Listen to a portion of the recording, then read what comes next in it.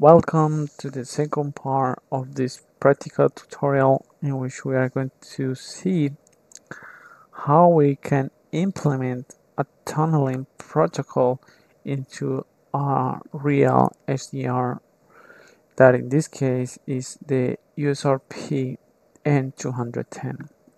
My name is Javier Acevedo and this is the chapter 26 of the Computing in Communication Networks book.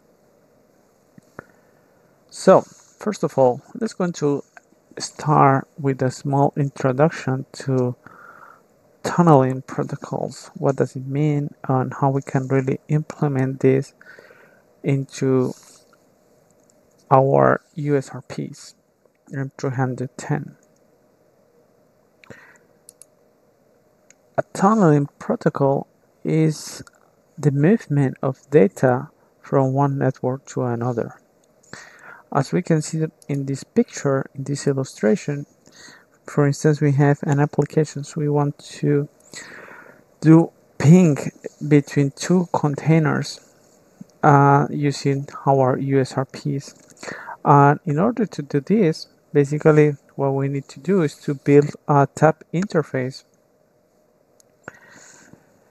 between those containers in the kernel for tunneling Ethernet frames that uses the operating system network protocol stack. This tab is associated with a virtual interface that is used to test the IP connectivity.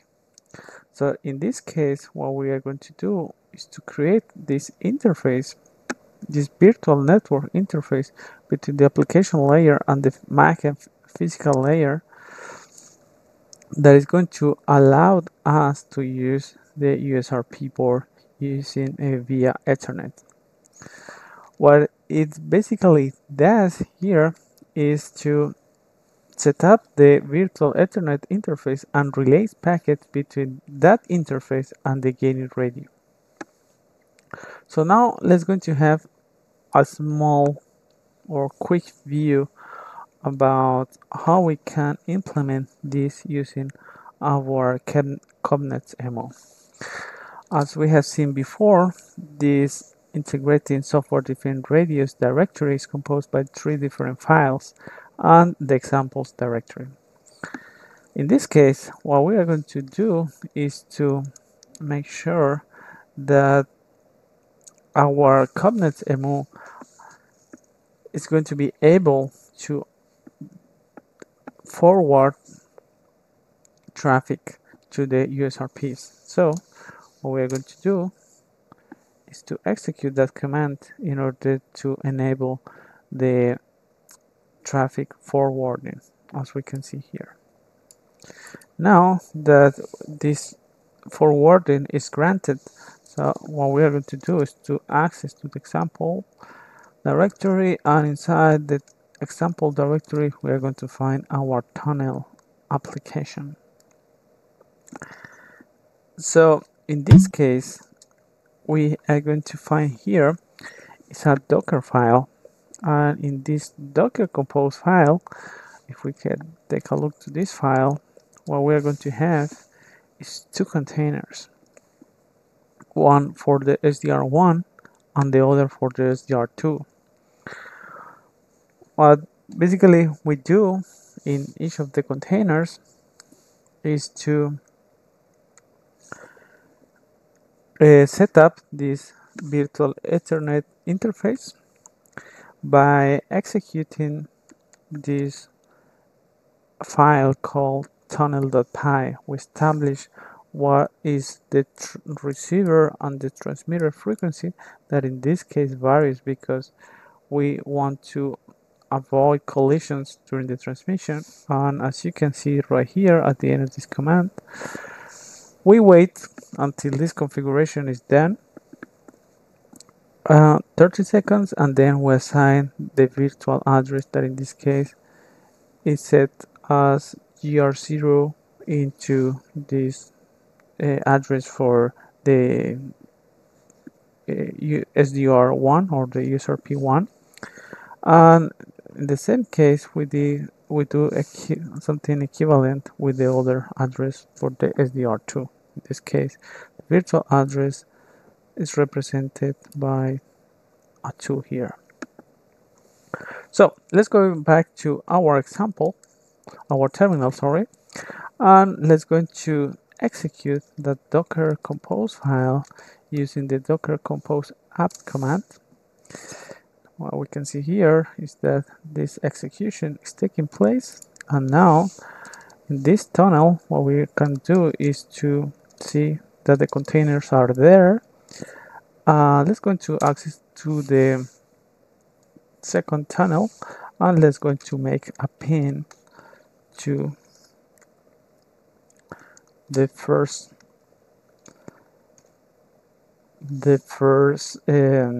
to that address. Let's go to stop this, and as we can see here, the tunnel was established, and what it does, basically a ping, is to measure the round trip time, that in this case for these default values of 56 bytes is 4.35 milliseconds. So now when we return to our presentation, what we have done is to establish what is the relationship between the packet size and the number of packet samples that we have in our that we can establish in our terminal. If we return to the book itself, basically what we can do is to assign two parameters: the S for the packet size, that by default is 56 bytes, and in the other case what we can also do is to set the interval between sending each packet. That, for instance, you can configure this to be, for instance, 2000 bytes, and then you configure this the address where you want to do these pings. For instance, if you are in the SDR2, as we can just see before, you configure this virtual address, or you do a ping to the virtual address 1, and if you are the SRP2, you configure the ping to the virtual address 1 itself. So with this, we conclude our practical tutorial.